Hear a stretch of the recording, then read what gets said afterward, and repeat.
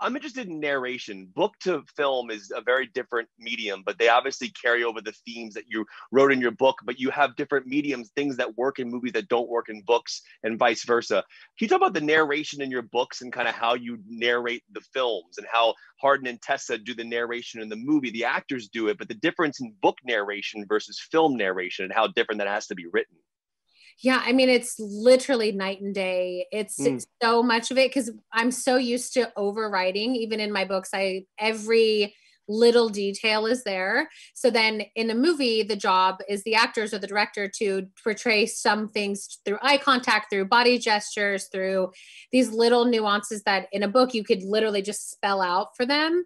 So taking away that ability to spell it out, I mean, that's the point of film, but it's interesting. And it took a while for us to get the voiceovers. Each movie we've actually, I mean, I would say probably had 20 different versions of these voiceovers because as an audience, I think voiceovers can they're either good or they're just like, they feel lazy. So getting the right balance of a voiceover that doesn't feel like lazy writing or just not right took a while, but I'm really happy with the way that both of them are narrated, and it kind of helps us set up the point of view. The first movie is from Tessa's point of view, the second movie is supposed to be from Hardin's point of view.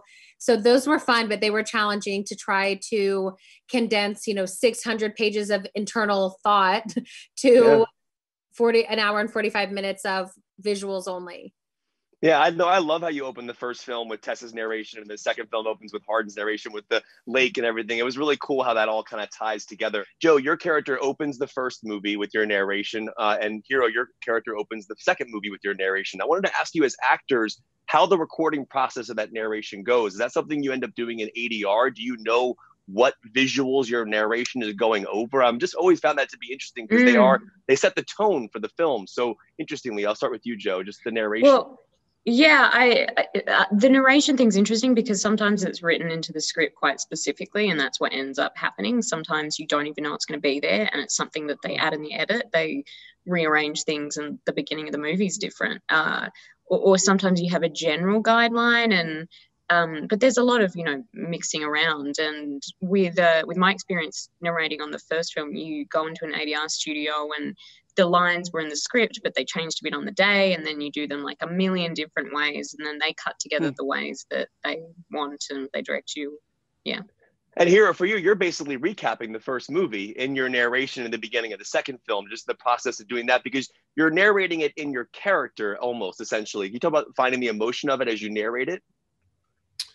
Yeah, I mean, as Joe said, sometimes it's more specific, and sometimes like the description in the script of what it's going to go over might change in the actual end product. But in the edit room, they're always trying to make the whole end product as good as it can be. So they're always helping you as opposed to making it worse. So you've always kind of got that safety net.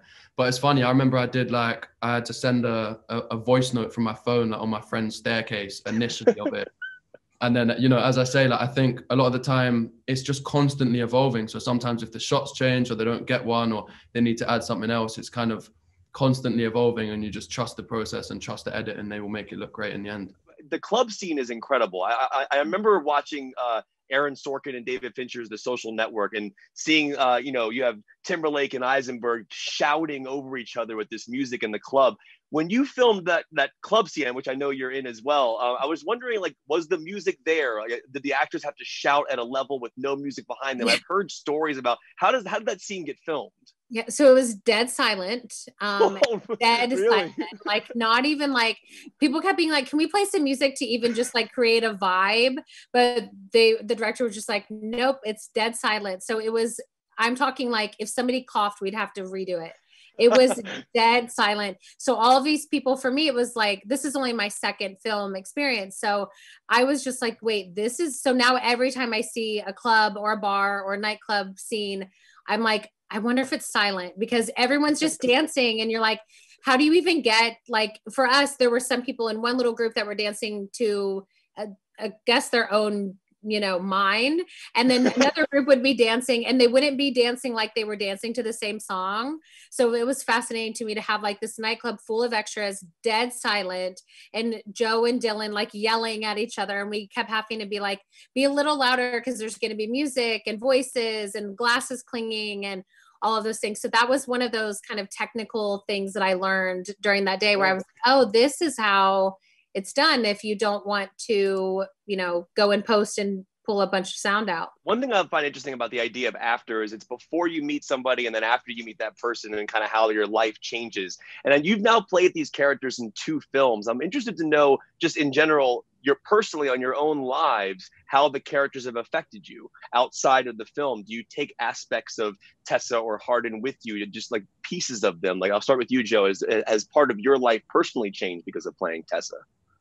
Yeah, and I think that's more the behind the scenes stuff, to be honest. When you're, never having, I was never in a movie where you had to be in every scene before in the first film, and that's just, you learn so much from having to do that. So I think behind the scenes there's lots of things that I've taken and that have changed, and with her character specifically, I'm not sure. I think I'm probably, sometimes you have a better understanding of things when you have perspective. So I feel like in 5 years I'm going to go, oh, that's what she gave me. But yes, I'm not sure yet. Yeah, and for you, Hero, anything particular that changed?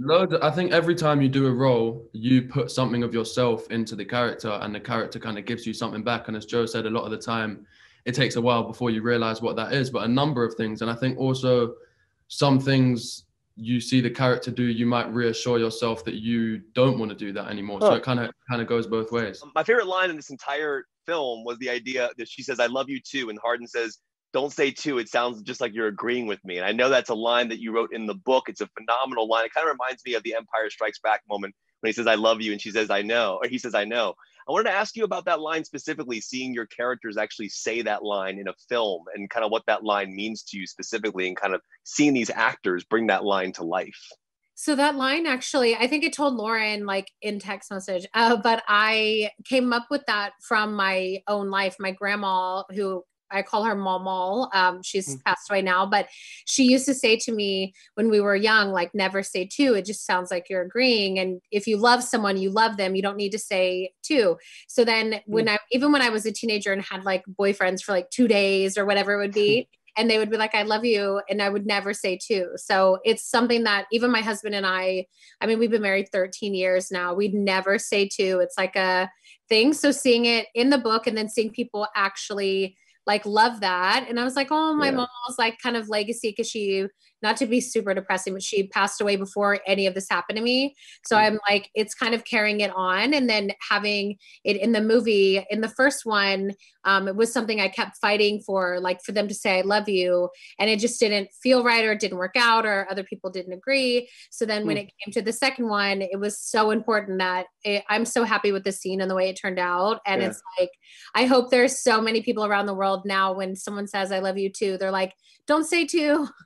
And it has changed the way I say "I love you" to my wife now. I mean, I'm not kidding you. It is that when that scene happened, I looked over at Lauren on the couch. I'm like, that was a great line. And I never even thought about that perspective of it. Yeah, I think it's a really beautiful moment from the books, and I'm glad that it's translated to screen, because it's a line that all of us wanted in there. So that means so much that you have taken that into your own life, and you obviously thought that it was so powerful and like such a good point that you've taken it on board. And I think that's just testament to Anna's writing, because as we know, that was from the book. So that's great to hear. I want to just say thank you to being so kind to my wife. Lauren is the biggest fan of these books. She reads them all the time. I've become a fan of them. I've watched the first movie so many times. I can't wait to watch the new one again with her. It's really brought us together in a very special way. And you've been a very big topic of conversation in our house. And that line, I love you too, is something I think "Don't Say Two" is going to stick with me for a long time. So thank you, Anna. I appreciate you. Thank you so much. Thank you, and Lauren both. Thank you. No, I appreciate you. Have a great day, and congratulations, and stay safe. Thank you.